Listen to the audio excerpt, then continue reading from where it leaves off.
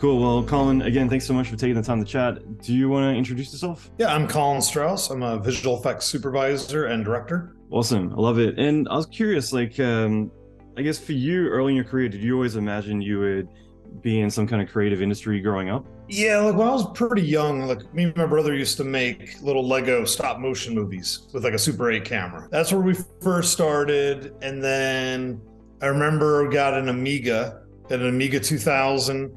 God, that had to be like sixth grade, I think. You're rocking I mean, video it's going way toaster or back. something like that? That was pre-video toaster. I think that was right before the video toaster came out. And I remember just getting into everything. And then when Jurassic Park and Terminator 2 came out, by that point, I'd already been into doing digital art and I loved where that was going. But Terminator 2 specifically was the movie that was like, this is what we want to do with the rest of our lives. Like just seeing that in the screen, dragged our mom twice to the theaters to watch it. And it was just such a game-changing experience to see something like that brought to life in ways that never had been done before. I love that because, I guess for me, I've kind of recently been trying to figure out what the catalyst was because, I mean, it's always Jurassic Park and T2 for, I think, our generation. But I think for me, it was also video games like Doom and Wolfenstein, kind of like getting in the video game angle, but then bit by bit realizing, well, I can't do cool stuff like this on, a bunch of sprites. So it kind of segued into that eventually. Yeah, Duke Nukem too. That was a very influential game. I've been trying to dig up. Apparently, there's like a voxel pack for it now, and I'm trying to find the time to sit down, and I'm too stupid to figure out how to get it all installed and set up. But yeah, I specifically want to go down that path again because I used to make all the maps and replace all the graphics and all that kind of stuff back in the day. I'm curious too, like for you, when did you first get into visual effects? Like, was there again like getting into the Amiga and everything else? Like, how quickly did you migrate into working in the industry? I mean, professionally, probably started, I think it was either freshman or sophomore year in high school, where at that point, we had Sculpt Animate 4D. There was a Disney painting animation tool. There was it Vision Paint, I think. There's a couple of these old programs that we had, and I believe we had just got a video toaster. So it was just starting to learn Lightwave at that point. And we started just cold calling production companies in the Yellow Pages because that was back when flying logos were like, that was like the new thing. Everyone wanted a flying logo for their law firm, for their commercial line. And I remember the first job we did, it was like $200, Mm-hmm. and it was just like, but for us, like doing a basement, that was like huge. So, and then we just kind of just started building it from there. And then I think, by the time I was junior in high school, I kind of knew I had looked at going to colleges, but Columbia University, you had to do 2 years of gen ed before they would even let you touch the lab. Mm-hmm. And at that point, it's like, I already have a bunch of computers at my house. I'm already doing stuff. Like, why would I take 2 years off to do a bunch of stuff I didn't really give a shit about? So it was kind of like, at that point, I realized, well, I'm probably not going to do college. And then my dad got laid off from IBM. So then we basically, I think I was probably 18, I think at this point. And then we took his retirement fund and we convinced my parents to buy us an SGI Indy with the absolute stripped down version of Power Animator. Jeez, that's an investment. Yeah, that was pretty much every penny we had, but we just took that computer and we just started hustling. Mm-hmm. And then that's when we first moved out to LA, and because not a lot of people had their own SGI machine. Back in those days. It was a pretty small group of freelancers that were kind of jumping around between all the different projects. That got us onto we did a movie called The Stupids. It was a John Landis film. That was the first movie I worked on. And then that got us on to doing the X-Files. And I remember one of the first shots I did in X-Files was the invisible man who drowned the female colonel in the swimming pool. I remember that. And I think I was still in high school doing that shot. And and then basically just kind of took off from there. And it's always been you and your brother working together in tandem most of the time? Yep, always together, directing together. The only real times we kind of went different ways was like when I was supervising San Andreas and Rampage. Those were ones where I just got loaned out, but that's because he was running the company back home.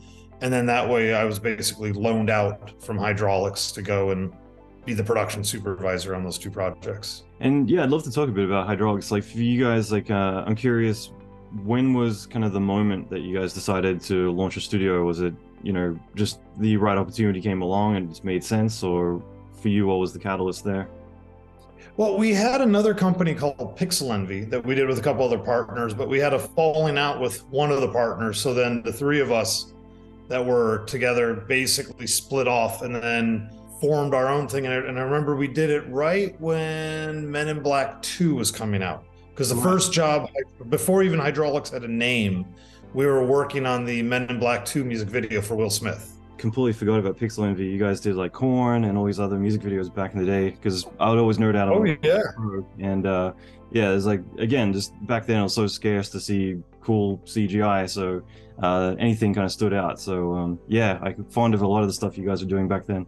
You know, I gotta say, I miss the music video days. That was some fun stuff. That was like, because there was so much money and there was so much creative control, and the directors kind of got to do whatever they wanted, and everyone wanted to do that new thing that no one's ever seen before, which was literally how every phone call started when you talked to these guys. And it was cool. And look, and there's a lot of amazing directors came out of that era. I mean, you had, you know, from Michael Bay to Francis Lawrence to David Fincher to like all of these guys all came out of that same sort of time period, because they gave directors a lot of freedom and let them try things in music videos and commercials that you would, you know, that no one had actually even tried in a movie. And I think that's where you got some really, really cool, you know, some just really great talent came out of that sort of time period. You're absolutely right. You can think of so many different directors who cut their teeth back then doing music videos, and then obviously, you know, land a feature or two and never look back. But yeah, again, it's also a fun time. I can't tell you a recent music video I've ever seen, but back then, like anything that came out that was interesting, you'd always be fixated on that for a long time. Yeah, I mean, they spent money too. I remember, like, you only have like 3 or 4 days to shoot it. So you get every single toy. You want helicopter, you want 2 helicopters, 2 techno cranes, 4 stages at Universal. Like, you get whatever you wanted back in those days.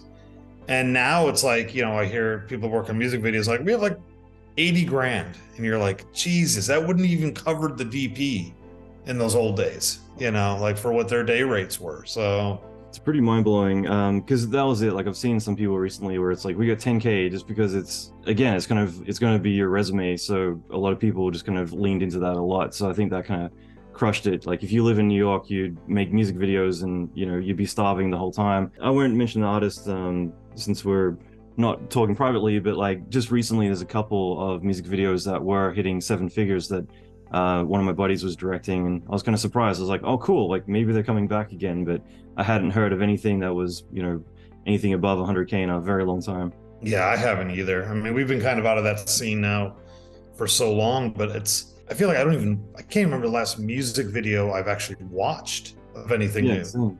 You know, like, we listen to a lot of music, like you're listening to it all the time, but it isn't a thing anymore to go and like tune into TRL and see the new drop that was happening every Friday. Those days sadly are gone. Jumping around a little bit, I was curious too with Hydraulx, like what were some of the big memorable projects that you guys look back on, in terms of just whether it was early days, like some of the more ambitious things, or even just some of the big experiences taking on bigger projects than you had in the past? Probably some of the coolest projects we did, I'd say like 300 was really fun, because that was before we moved into the bigger office space when we were in Santa Monica for years. You're on 2nd Street, I think, because I used to go to Bar Chloe, which is next door. And yeah, we were right above. But before there, we were out of a couple units off of Montana, like kind of like Montana Euclid area. And so we were doing 300 there. And that was like one of those cool projects where like you never seen anything like that before. And we got to do some really cool stuff. I got to go up there and kind of sort of unofficially help, you know, shoot some of the stuff for our battle scene. You know, so we got to do all the elephants and the rhinos, pretty much what they called Battle 2. We did that whole chunk of the movie, and that was just a really cool thing, because even when I see the movie on TV still today, like that work really holds up great. You know, I mean, the stuff we did in San Andreas was amazing. Day After Tomorrow, that was I know there was a lot of wackiness behind that project with all the drama that went on with it, but it was still like, pulling off that opening sequence, which was like 3,400 frames long or I forget what it was, some insane length for that opening shot. And the tiny amount of time that we had was with only a couple people those are a couple of things that's fun to look back and be like, yeah, we did that. And even the stuff on Avatar, we didn't do a lot in Avatar, but that we did the opening sequence when he first wakes up inside the spaceship, and that's some pretty cool stuff. So I just watched the movie with my daughter. She's turning 7, and like she loves Avatar now. She's watched it 3 times. She's seen the second one, but it was just neat because like being able to be like worked on one of her favorite movies. And so most people don't even know that's CG. Everyone just assumes live action because it doesn't really stand out as kind of breaking that illusion. So again, job well done. Yeah, and it was tricky because that was the opening scene in the movie. So it was kind of like, I remember Jim was like, you fucked these up. And it's like, like that starts the movie off in a bad place. So there was a lot of pressure to make that sequence really, really work. And very, very, very proud of that. Those shots still, and they were hard too with the 3D. And I mean, they only had like 3 real people in that shot. Everyone else was hand animated and all the cloth sims. And that was some tricky stuff. I bet. I'm actually supervising a show right now, which I'm kind of going through kind of similar painstaking stuff. So I'm eager to build out a mocap studio next month, which I'm hoping might make life a little bit easier. Again, like I think you and your brother have had a really fascinating career, and it's also inspiring for other visual effects artists to see some of the things that you guys have done. How did you guys first get involved in directing? Obviously, you've done a lot of different stuff, features as well as music videos. So like, what was the first big project you guys landed? It was a lot of like element and second unit type stuff for Francis Lawrence on the music video days. What was it? There was like a Ricky Martin music video, and it was kind of like, here's a camera and some special effects guys, go shoot fire elements. And it's just like, oh, okay. And like, so you just go and just kind of fucking figure it out. And, so we kept doing that. And then it was one of the producers that actually was producing a lot of Francis's music videos. Her husband was starting a production company, and they were like, well, you guys already have the visual effects department, like you guys are really creative. She's like, and you're already been on set, like how it kind of works, and you're moving cameras around and shooting stuff. She's like, why don't you do this yourself? And we were like, no, we're not ready. And then she's like, well, we have a $700,000 music video that no one else wants to do, because at that point, $700,000 was like a shitty, cheap music video. Sadly. And we were like, okay. And we literally wrote this treatment for this vitamin C video. We put a Ferrari in it. We did we just put like a bunch of like random shit in there. Didn't really know what the hell we were doing. But it was fun. And it was like, trying to figure out how to write the treatment for the first time. Because, when a lot of people don't realize, but you have to write this like 2-page fluff piece basically for what you're going to direct. But then it really depends on who you're writing it for, because sometimes if you write it too technical and you're trying to be really specific, and then certain artists read it and they're just like, I don't know what the hell this is. And then if you're too amorphous with it, then it's just like, then so other people are like, well, this guy is not specific and they obviously don't know what they're doing, so we don't know what we're going to get. So it was a real interesting lesson trying to figure out like how, because you had to write for your audience. Figure out a way to write one treatment for the record executive, but then there'd be a different treatment for the artist, and depends if it was a single artist or a band. And you just started kind of learning. There's a lot of things in directing that's not behind the camera. That's behind the camera is kind of the easier part. It's all the other setup, all the prep, picking the outfits, figuring out what shoes they're going to wear, and what, and then all the lighting stuff. And it was just, and I think those music videos were fun because they were a crash course and everything. Like, I think one music video would equal probably 4 years of film school, because you basically see every discipline. You get to go through every part of the job, and you also have to kind of sink or swim. So you have to learn really quick. At that point, once we got into that, then we got really, we kind of found our stride. And then our third video we did was for Linkin Park, which got us nominated for Best Directors at the MTV Awards. So it was like, I don't know, it was fun. Like I said, I miss shooting that stuff. There's so many cool things that you could do back in those days. And we worked with such amazing DPs. I don't know. It was just kind of cool. I love it.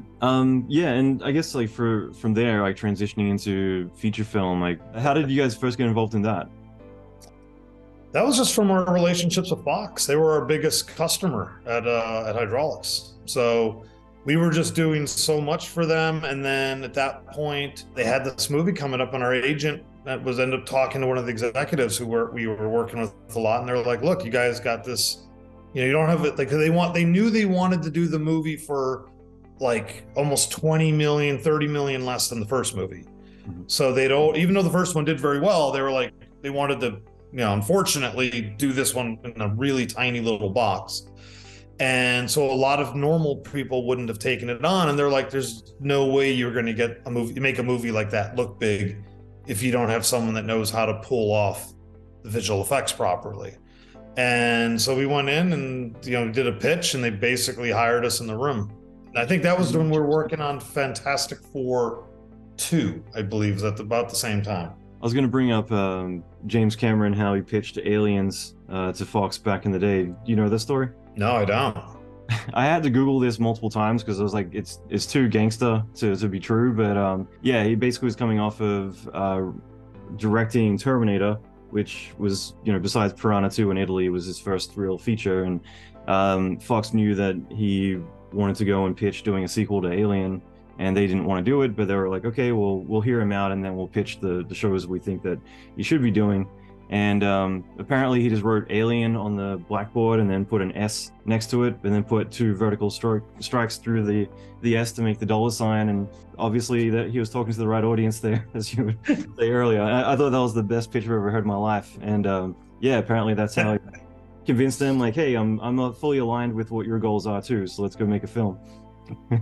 It made pretty much the best movie ever made. Yeah, and again, like, what was that experience like? Because in a lot of ways, I feel like Requiem was a lot more ambitious in terms of, what was happening, let's say, versus the original AVP, which I just felt, was a bit more of a constrained story and location. So for you guys, like, obviously you have a lot of experience working visual effects. You've got your studio as well, which I'm sure could have helped, having those resources and knowing where your strengths are. What was it like directing that film and going through the whole experience? It was a hard one because we had pitched a version of the film, and then sort of, I think the most politically nice way of saying it, systematically through the process of prep and everything, almost all the changes we got were kind of being undone. So we prepped one film, and then when it finally came time to roll, it had been kind of pushed back into this direction that we didn't like. And it's hard because, like, you're trying, it's like you get put in this tough spot as a director, and also you're the vendor. So it's like, it's a big job and you're doing other jobs. And then you're trying to like juggle all the politics, and when do you put your foot down, and when do you toe the company line? And and we were just trying to juggle it. And there was things too, like where, like people didn't know the movie was R-rated until Rothman did some interview and said the movie was R-rated. But I think we were already prepping, like we were like a week out from shooting or something. And we're like, we didn't even know the rating of the film. Like, so there were some things that made it challenging. There were some things that went really good on the film. We did the whole movie for $39 million. It was a tiny budget. And I think it did like 124 or something like that worldwide, and then another huge chunk on DVD. The DVD sales, I think, were 60-80 million or something like that. Like, so it made them money. So, but it was tough. The first movie's always a meat grinder. There's always that process of, can you get what you want? And then, but there's a lot of masters on a project like that. There's a lot of executives and a lot of notes. And so it made it tricky. And it was one of the reasons why we went to do Skyline independently afterwards, because we just wanted to kind of figure out and understand the process for ourselves a little bit better. Because there's a lot of things that were happening that we didn't quite understand the logic of, and we felt like the only way of really learning it better was just to do it ourselves. Roll up our sleeves, figure out how to finance it ourselves, produce it ourselves, negotiate the actor deals, negotiate the distribution deals, like just all of that stuff. And making a shitty movie is really hard. Making a good movie is almost impossible. So it's like, there's just a lot of things that you learn, like things that sound good on the page that don't work as good on camera, or when you have something that's perfect on the page, but then the actors can't bring that to life.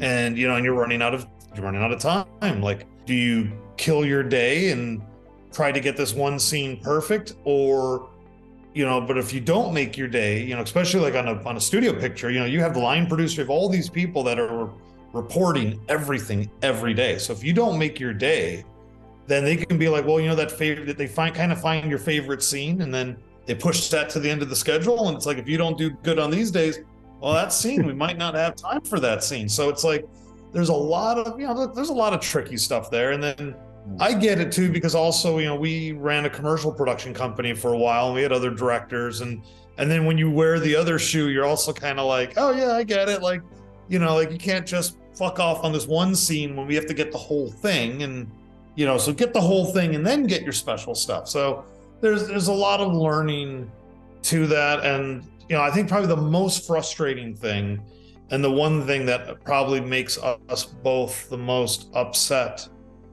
with the AVP situation, was the color of the Blu-ray. The version of that movie you can watch today is unwatchably dark. It isn't how we color corrected it. It isn't what we said in the DI. And it looked great on print. It's a dark movie. It was supposed to be dark. I mean, we hired the fucking DP from the original Texas Chainsaw Massacre to shoot it. We wanted it gritty and dark, but it wasn't supposed to be so dark you couldn't see the creatures. And on film, the movie worked, and something got screwed up in the Blu-ray, and they never sent us a proof of the Blu-ray. And then we got the final Blu-ray, and I thought we were supposed to see a proof, and we watch it, and our jaws dropped because the movie was so fucking dark that you can't watch it. And it's even with my kids, I haven't even watched it with them, because I'm like, I don't want to watch the movie that dark. And I was hoping one of these days they would come back around and remaster it and fix the mistake. Like, it almost looks like the movie got double leaded is kind of what happened. But I don't know, until they do that, like that's probably our biggest frustration. I just wish it looked the way it looked on film. I'll have AVP two stops, two stops up. Well, two stops. I know it is. It literally is AVP two stops under. It's like, that's, because in the sewer battle, Daniel lit it so nice with the aliens hiding up in the roof of the sewer, and then you watch it on the digital version, and it's just digital clamped out black. Mm-hmm. And it's like, no, that's not how it was supposed to be. And I remember we would even drive around LA spot checking the movie theaters and making sure, because some movie theaters, they run the bulb a stop and a half under to save hours on their projector. And so we would be looking at places, and it always looked great on film. And then I don't know, that's probably my biggest regret. I wish we had a version of the movie that everyone else could see, who that represented the theatrical version of it. It's got to be pretty gut-wrenching, I'm sure.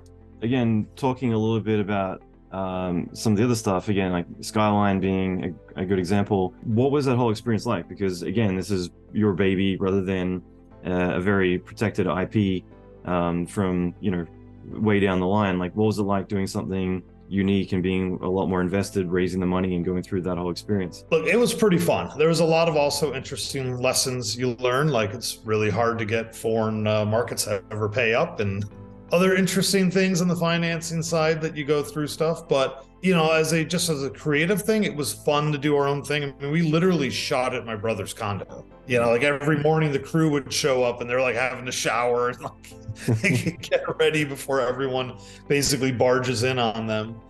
But it was it was cool, and it was over 1,000 shots. And that was the other cool thing, was like, we just built such an amazing pipeline with our animation publishing, model publishing, this whole mental ray thing that we had built.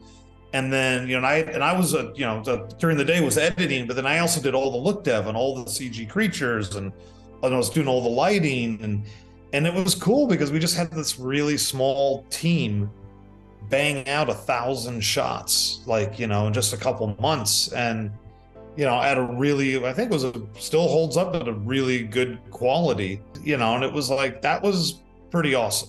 It's pretty awesome seeing that. It's pretty awesome going to Comic-Con and playing the trailer there. We got to go to Hall C and do the big presentation. Like, you know, there's some pretty cool stuff. Like that was some fun experiences. You know, look, I mean, every job has its ups and downs. Every job's a learning lesson. But I think the best thing about it was just we got so well rounded on, because we bought all the cameras, we bought all the lenses, we bought all the lights. We just bought all the shit because we wanted to understand how it worked. Because sometimes we feel like on jobs, like, you know, you get a line producer that's like, oh, you can't, you know, I remember like an AVPR, after the nuke went off, we wanted ash raining down because nuke just vaporized the town. And they were like, can't do it. It's 75 grand. Can't do ash. And it was like, and then you find out at the end, we were like 7 figures under on our shooting budget. And we're like, we're under, but we then didn't get to put ash in the ending scene of the movie. That was only 75 grand. And like, that was again, one of those things where we're just like, it didn't compute in our brain, like how, you know, now in the end, it worked out good because being under, we then got to shoot the Predator homeworld scene, which wasn't originally in the script.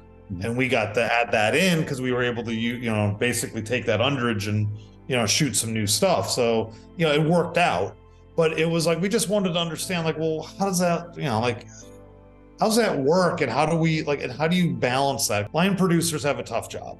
They're always have, you know, they're responsible to the studio, but then they're also, you know, they got to try to give the director everything they want, but then also sometimes, you know, directors do crazy shit and you got to also put them in a box and make sure they're not spilling out everywhere. So, you know, I think after Skyline, it just felt like we had such a great grasp of everything.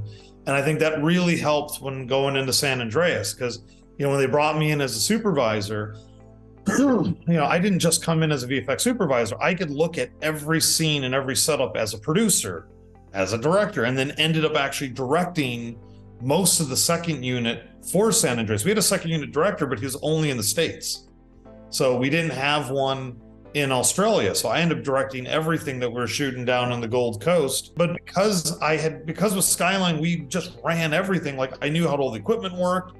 I knew exactly what lights I needed. I could grab a little splinter, and while Brad was shooting main unit, I could grab like one of the main actresses, or a couple times even grab DJ and like put him on the side of a helicopter and line up the shot and just get it all. And then was able to kind of AD and produce my own little mini unit.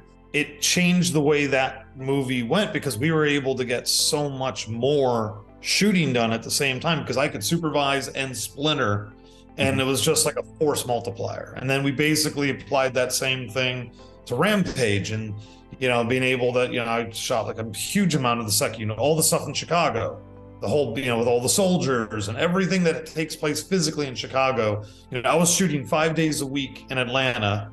And then me and Aaliyah, who was like my number 2 on the movie, we would both fly up to Chicago, and then I would prep and then direct all weekend, fly back Sunday night, then do another 5 days in Atlanta, fly out Friday night, shoot 2 days in Chicago. I mean, it was crazy. We did like 46 days or something like that straight, not a day off for either of us. We just pushed through, running both units and supervising and the directing, and, you know, and it was, but it was because of all those previous experiences on AVP and Skyline that I felt really confident in running a department like that. And, you know, because in Skyline, we had soldiers, we had guns on set, we had all these things.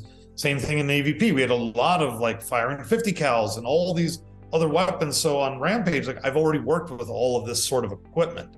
Already did stuff with helicopters and hiring pilots and, you know, helping manage that stuff. So it just really has been like, you know, like I said, it's just been great learning lessons. And then now, like on Fire Country, you know, trying to take all of these lessons from these big movies, they're bringing me on the project. I was trying to figure out, like, how do I boil this down into something that we can complete an episode? Because in some episodes, we only have 2 to 3 weeks. Some of the bigger ones, maybe 4 to 6, but it's like, it's a tight production. But, you know, we're doing anywhere between 80 to 150 shots an episode. That was really the big thing, was like taking all of these previous lessons and then finding a way of coming up with a battle plan on basically, you know, like an episodic, you know, TV show, and getting feature level work out of it that, you know, is a little bit different than what you get on a lot of normal broadcast television. Like, you know, on the HBO shows and other things, we only have 10 episodes. You can put a lot more into it and you get a lot more time. But when you're trying to bust out 22 episodes, you know, and it's like, it gets tricky. But, you know, running shows that were over 1,000 shots, you know, like I think, you know, San Andreas was it 1,200 shots? Rampage was maybe 1,400, you know, so it's like, being, you know, managing multiple vendors and multiple things coming onto this just felt very natural to me. So, and it's actually been it's been pretty fun to like bring in this sort of level of work to a broadcast show. And, you know, and it seems like it's working. I mean, the show ratings have been fantastic. They picked up the second season. Everyone seems really happy. I'm just happy to try to, you know, help elevate it as much as we can and, you know, make the show as good as we can. Yeah, I haven't checked it out yet, but it looks fantastic. I'm actually quite eager to carve out some time and binge it at some point. So again, congratulations on season 2 as well. Thank you. I was curious, like with Fire Country, when did you first get involved with that show? So yeah, CBS VFX brought me on almost exactly a year ago. They needed some newer supervisors at the company. So I had someone I knew that was working there, introduced me to Craig, who runs it. And they brought me in and they said, hey, we might be bidding on this big Bruckheimer TV show that's coming up. And, you know, they know that they wanted, you know, someone that's worked with disaster type stuff. And I'm like, well, I've done tons of fire on these last 2 movies. So I got a pretty good grasp of how that works. And then, so I ended up flying up there for the pilot. So it's up in Vancouver. So was up there, and then we basically have the CBS VFX team, which has been absolutely awesome. Primarily based out of LA, but then there's a bunch of little satellites that run out of it as well, kind of all around the globe. And then basically, you know, we shoot up there, post kind of remote, and then we put everything together at the main office in LA. And then I have a supervisor, Joel, who used to work at Hydraulx with us.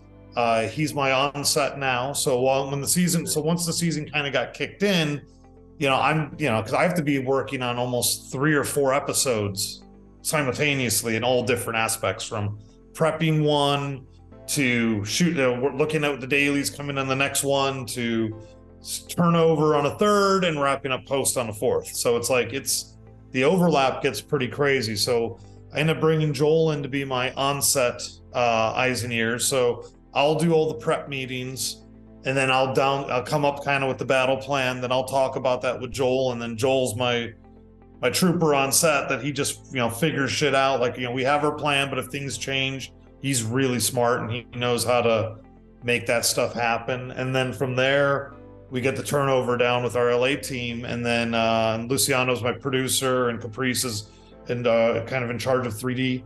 And then between them, with Eric and Mario, who's our 2 other main people in the 3D department, we just break everything out. I go through and literally one of the things we do is we just draw on every shot. So I take screenshots of every shot that comes in, draw where all the effects are, where the fire is supposed to be, where the smoke is. I mean, they look like a kindergartner drew it, but they're generally quick little drawings I'll do on my iPad. But they've been great because I can send them the editorial really fast. So when we're getting turnover, we can send those out. Everyone can see how the fire builds and where it gets bigger and how wide the smoke is. And that completely changed the way they're used to looking at it, because they would always wait till visual effects come in at the end. But now we're handing them all these sort of kind of quick concept frames at the beginning. We get the producers that actually sign off on it up front. So that way, when we start simulations and everything, at least everyone's kind of looked at it. And then I've mapped it out, you know, just kind of trying to bring my creative brain to what the editors and the directors are trying to do and figure out, like, okay, well, how do I help tell this story for them? Like, if the fire is supposed to be spreading from point A to point B, what are all the things that we can do to help bring up the tension and, you know, bring up the drama, and also make sure things are physically done correct so that the fire is behaving right? You know, because we're using a lot of filmed elements, special effects, you know, when they can, gives us very good in-camera elements. But we did have some funny things where we started shooting the show, and then they had real forest fires up in Vancouver, and then we couldn't shoot fire at all anymore. So we're shooting a fire show, and we got shut down one day where an actual fire was starting to get, I think it was within like a mile or two of the location, and they had to get everyone out of there. For a couple episodes, we had to do CG fire only. So a lot of Houdini simulations and stuff. And then, so then we just started, like on those first couple episodes, we basically built sort of our recipe box. So then we figured out, okay, now we know how fire can be done. We can either have interactive blinking LEDs that the DPs place for nighttime shots, or even daytime shots, at least so if we can't plumb the propane lines there, at least put a light there so the actors know there's something there. And then we get a real little in-camera flare, you get the proper bloom over, also helps us figure out what the exposure is going to be. And then if we can get real fire in camera, we obviously always take that, and then whether we augment on top or we build around it, depending on the shot. But, we've kind of got this whole shorthand down, and the crew, we have 2 full crews that are shooting every other episode. And it's great because but it's the same stunts, same special effects, and then also with Joel with the visual effects on set, everyone has that shorthand now on how to do this stuff. So it's actually been making the episodes go a lot faster. The directors can shoot quicker. We do almost no blue screen at all on the show. Every shot's, I'd say 95% of the shots are handheld. Big moves and that, because that was the other thing too, is like I told them, like, let's just break the camera.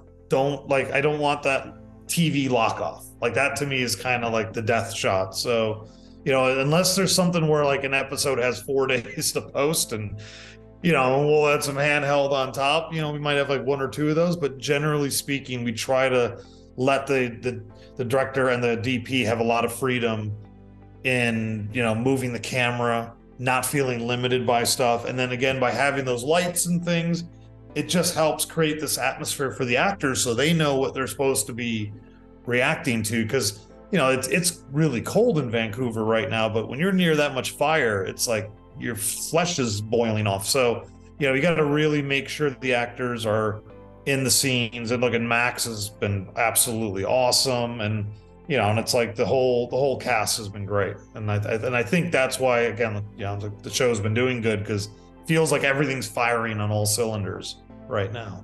That's awesome. Lighting things on fire is definitely a sensitive topic, and especially on the West Coast. It's gotten to the point now where I walk outside and it's really, like in summertime, if the sun's a little bit too gold, I'm like, okay, I guess things are on fire in my neighborhood somewhere. It's just, you kind of get used to it now, sadly. For you guys, like, how much did you rely on digital fire? As you mentioned, Houdini, for instance, like, was that a quick conversation to kind of start leaning into? Well, I'll tell you one funny story before I answer that, which was one of the first meetings I did on the show. Because I'm in Irvine, I'm right on the edge of the mountain here. And I remember doing the first Zoom with everyone, and my whole living room went orange. And I remember, but I was so focused on the meeting, but my brain was going like, that's fucking weird, because the sun sets over there, but it's like, it shouldn't be orange in the middle of the day. Like, it's kind of the morning. So why is my whole living room orange? And I came out and there's a fire a couple miles from here. And it turns out, I didn't realize where I moved, the fire had gotten less than a mile from my house, like 2 years ago. So I like literally moved like right by where, literally in the fire country, basically. And luckily there is a Cal Fire helicopter. The big helicopter base is like 200 yards from our house. So I'm hoping if anything does happen here, we at least have the choppers like right next to us. But like overall, I would say, we're using like live action fire elements for probably 70% of the shots. And then it's the really tricky ones. Like episode 105 was inside a barn. And so you have like the inner, the top roof of the barn, and there's no 2D elements aren't going to work for that. Cameras running around all over the place. And so at that point we LiDAR everything. So while we're shooting, we have a big LiDAR unit that scans all the stuff. So we get all of the set data, and then we're able to basically rebuild out the interior of that. And then we would give it to our main Houdini artist, and they would just go through and build these fire sims. That one was probably more like 70% CG fire. because we also had a hole that had a collapse in the top of the barn. We needed flames to kind of come out and around all of the beams. But then a lot of the other ones where it's more like traditional, like in a forest, we filmed some elements. We also just have a great library of fire elements that we have. And then what we try to do, which was the same theory that Barry and I came up with on San Andreas and Rampage, which was like anything within 20 feet of camera should always be done in, if we can, should always be done in camera. And then don't worry about the stuff beyond that. So that, especially if you want to move quick. So special effects will always try to help us with those close-up shots. So like in the pilot, there's a scene of the actor running and there's these trees that are burning, that are falling. And those were actually rigged trees. They actually made these metal trees and put real branches on it. And we actually had these things falling. But then all the fires on the trees around it, we did as our element fires. Because, it's basically from a safety thing, like the thing that we could control, and then actually have a volume knob on, we wanted, we'll try to do in camera. If it's something, because Vancouver is very sensitive about, obviously, us burning down any of their nice forests. So there's always a lot of, depending on where we shoot, there's a lot of like local prevention, preventional limitations. Each city's different.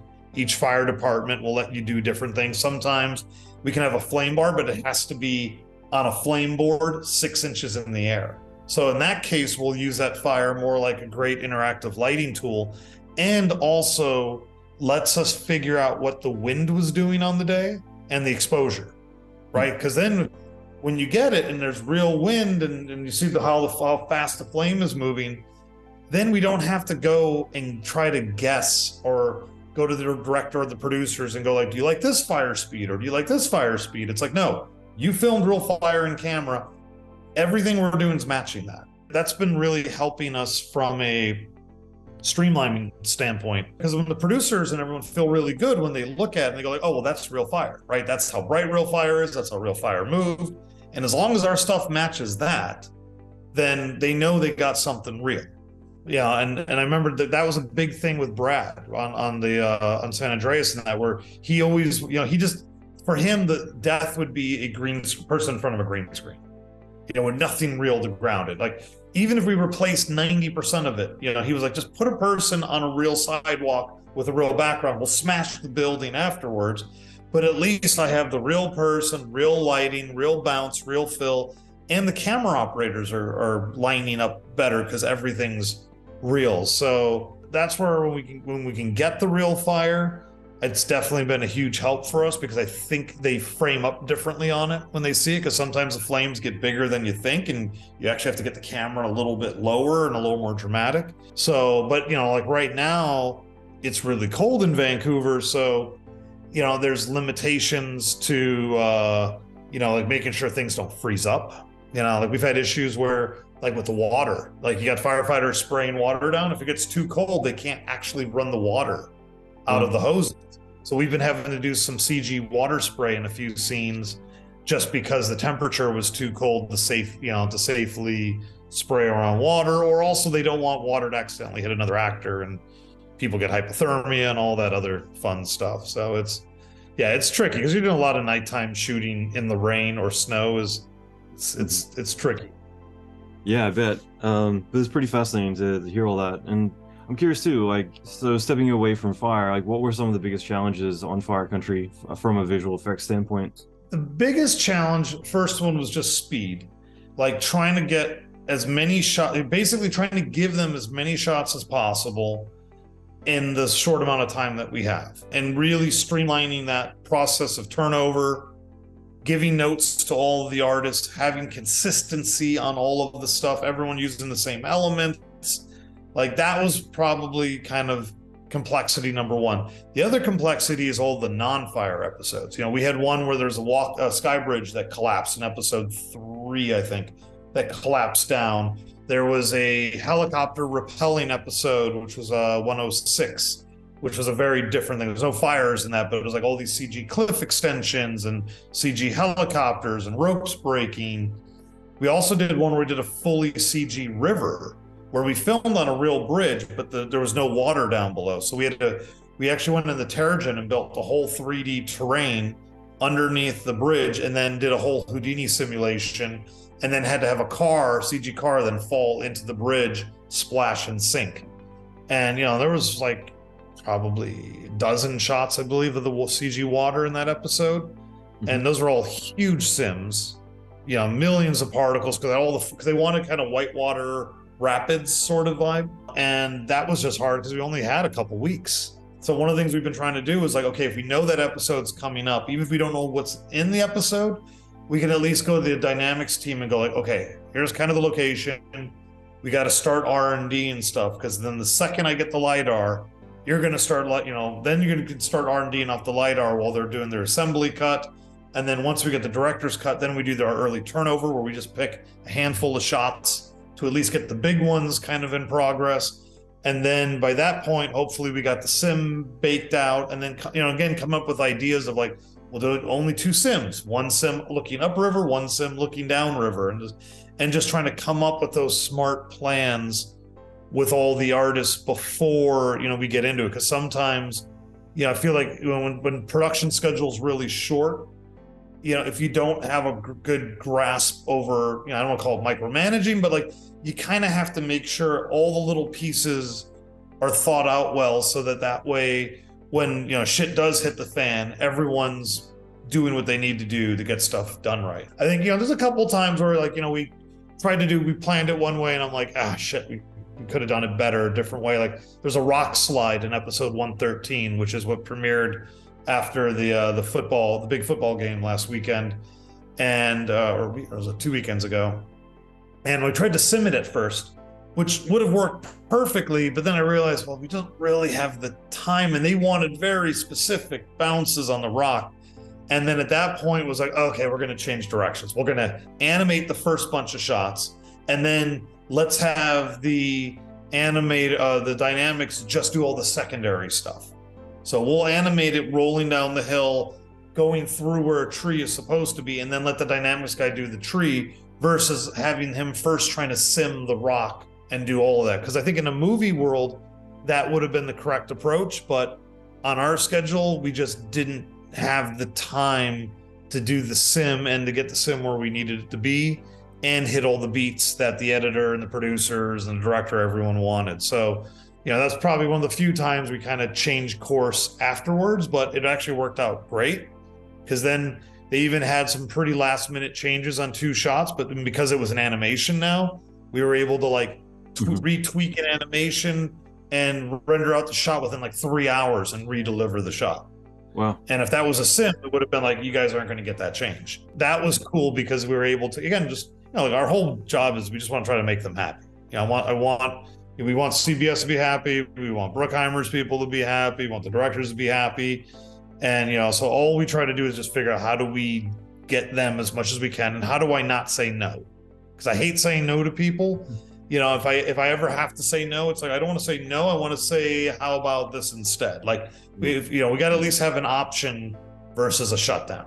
Again, because of that, it's like, it's just created a really good bond with the whole post team, because they know we're working with them on everything. And because it's all kind of in the CBS family, like everyone's trying to make it work, versus vendors that are all being defensive of themselves and protective of themselves, and you're having to always twist arms and stuff to get them to do things.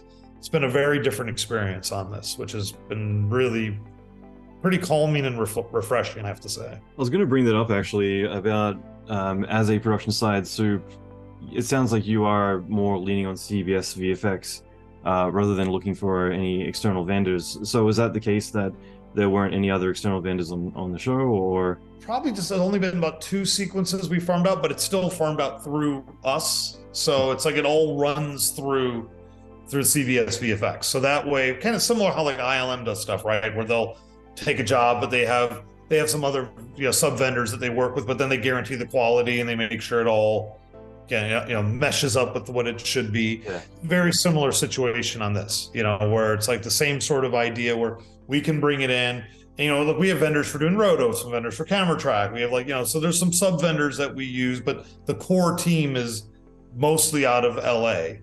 And, but that's part of my job, is then balancing that and figuring out, okay, we're going to send this here, we're going to send that there. But, it all comes in through our pipeline, so it all, to the client, it's invisible, and it's like, and that's my job to make sure everything lines up correctly between everyone. But honestly, I mean, CBS VFX is doing 99% of the work. There's production has created an in-house, or they have an in-house vendor basically that's doing like monitor comps, phone comps, simple wire removals, basically things not to tie us up, so that way we can focus on the big hard stuff, and then they have their own little company that assists editorial for any of that sort of, like those sort of shots, camera shakes, simple things, so that way we can do a little bit of divide and conquer on the episodes, and if there's any last minute fixes, we either help them out or they can take over a shot or whatever.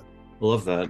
From your experience on working on so many feature films, like how does TV episodics, especially 2023 with real budgets and very ambitious shows, like let's say going back to X-Files to go all the way back, it's a whole different world back then where budgets are quite crippled, but obviously these days feature films have a pretty amazing budget, but so do episodics. Some shows you get $1 million for post alone. Yeah, for you, what do you find are the big differences between working on a TV show like Fire Country versus, let's say, a traditional feature film?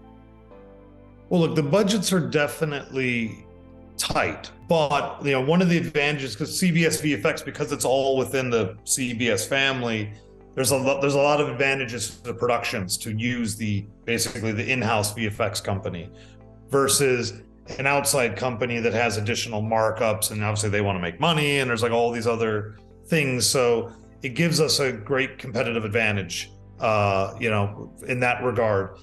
But like one of the things we have to look at is, look, the budgets are good, but then you're also still doing 170 shots. So you can look at the number of the budget, but then you divide it by the number of shots, and it's like, that's still, there's a lot of stuff happening there. So we've been, our whole thing, and I think it's how we always ran Hydraulx. Like we always did more with less people, where we had, 40 people in our 3D department, we're competing against companies that had 1,000 people in our 3D department. It's like, we've always been a force multiplier. And and that's one of the things I've been trying to bring to CBS is like that idea of, I don't need 50 animators. I don't need 30 dynamics people. Like if we're really, really smart, we can have like 2 dynamics people. And if we actually sequence everything correctly, and we sequence the modeling, and we sequence the animation, and we get better publishing tools and better notes and annotations, and the way we manage people is better, we can do double, triple the work for the number of people we actually have. And that's how we've been stretching the budget on this show, is that, I think that if you took the same budget and went to some other third-party vendor, you probably would get half the amount of stuff, maybe even less, and it's also, again, because this is like an in the family sort of thing, it's like, we have no other motivation other than to make this show awesome, so it's like, versus, like if you're a company and you're worried about some big studio putting you out of business because they're killing you with notes or don't want to pay overages or like all that kind of crazy stuff. So like we just don't have that level of dynamics. So it's just really about making it look good, being smart about it. And then we've also been leveraging AI. We've been using AI stuff for beauty work. One of the things we haven't done on this show, but I know CBS VFX has been developing a bunch of stuff with their virtual set stage and a lot of Unreal. And probably one of the things I'd maybe want to look at on season 2 is starting to leverage Unreal for trying to get more real-time rendering. So, we're using V-Ray right now, which is, pretty quick. It's much faster than the Mental Ray we used to use back in the day. Mental Ray. That shit was slow. But it's still like, it's not the fastest thing, but if we could get all of our helicopters and all the vehicles into Unreal and then get an Unreal render pipeline set up, that's going to be a huge game changer. And, so that there's a couple things like that I want to look into for season 2 when we have our couple month break between the seasons starting up, is trying to figure out, okay, what things can we strip out of our V-Ray pipeline?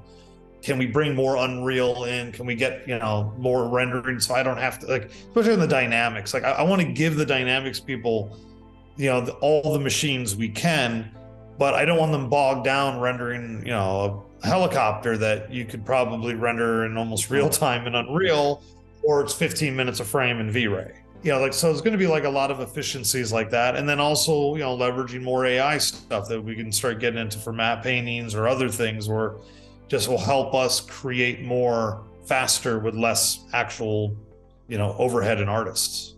Mm-hmm. Absolutely. No, this honestly has been really great to chat both about your whole career up until now, or I should say, just scratching the surface a little bit. There's definitely a lot more to it. At the same time, like Fire Country sounds really amazing. Like, what's next for you? I mean, honestly, I'm just focusing on the show, and you know, just excited about getting into season 2. So like, that's like, I think its show's going to keep getting bigger and bigger, and it's, you know, we still got to do the last 3 episodes of this season, which are going to be the real big ones. So there's going to be some pretty crazy stuff, I think, that's going to be coming up in these next episodes. So that's going to keep us really busy for the next couple months. And then hopefully maybe a week off, because I have not had any since I've got on the show. It's literally, we pushed all through Christmas and New Year's. We basically pushed through Thanksgiving. I mean, we've been kind of just grinding to get this thing out. But yeah, I don't know, it's also been fun. And that's probably been the coolest thing I have to say. It's like, the team has been so good. The client's been awesome. The Dermot, who's on, you know, the kind of like the supervising director on the show, he's been fantastic. Ted, the production, the post soup, like, all these people have just been awesome. So it's been like this, a little bit of a Cinderella sort of story with just how nice and focused everyone is. Because, you know, we've all been on shows that have not been that way. So it's really refreshing, and the fact that I can even, you know, at 7 o'clock on a Thursday night do this podcast instead of being stuck in dailies is also a testament to like how things, like, we've got that, you know, the machine's running smooth, everyone's happy, and we're just going to keep pushing forward on it. I love it. Again, Colin, thanks so much. This has been really great to chat, and I'll definitely keep an eye out for the show. So again, congratulations on all your success. Awesome. Thank you.